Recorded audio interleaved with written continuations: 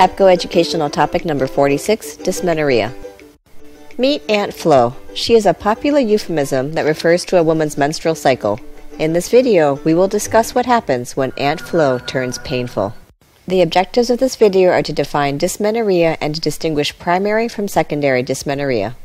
Describe the pathophysiology and identify the etiologies of dysmenorrhea. Discuss the steps in the evaluation and management of dysmenorrhea. Dysmenorrhea is defined as painful menstruation. It can be severe enough to prevent a woman from performing normal activities, and it can be accompanied by diarrhea, nausea, vomiting, headache, and dizziness. Primary dysmenorrhea has no clinically identifiable cause, so here's Aunt Flo with a Molotov cocktail of prostaglandins. Secondary dysmenorrhea, on the other hand, does have a clinically identifiable cause, so here is an endometriosis cop handcuffing Aunt Flo.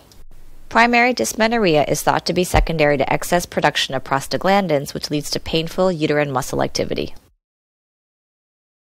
The greatest incidence is in women in their late teens and early 20s. Let's spend a moment to discuss the pathophysiology of primary dysmenorrhea.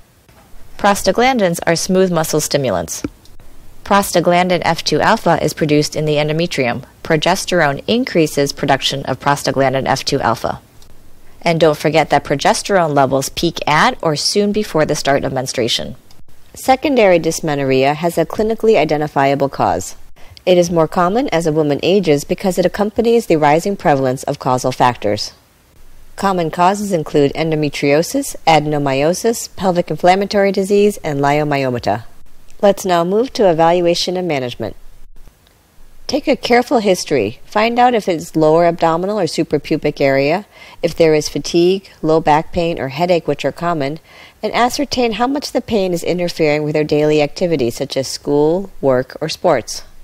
On physical examination, look for any clues for clinically identifiable causes of secondary dysmenorrhea.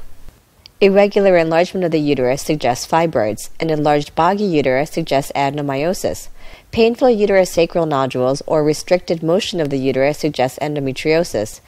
Also remember to screen for gonorrhea and chlamydia to evaluate for infection. Let's now move on to management. One of the first-line treatments is nonsteroidal anti-inflammatory drugs, for these are prostaglandin synthetase inhibitors. Other management options include heat, such as heating pads, exercise, psychotherapy, and reassurances. Oral contraception is effective, for it suppresses ovulation and thus stabilizes estrogen and progesterone levels with a resulting decrease in endometrial prostaglandin production. The therapy for secondary dysmenorrhea is similar to the therapy for primary dysmenorrhea, with primarily symptomatic therapy, and if possible, therapy should be directed at the underlying condition. This concludes the APGO video on dysmenorrhea. We have defined primary and secondary dysmenorrhea, discussed pathophysiology, and discussed steps in the evaluation and management of dysmenorrhea.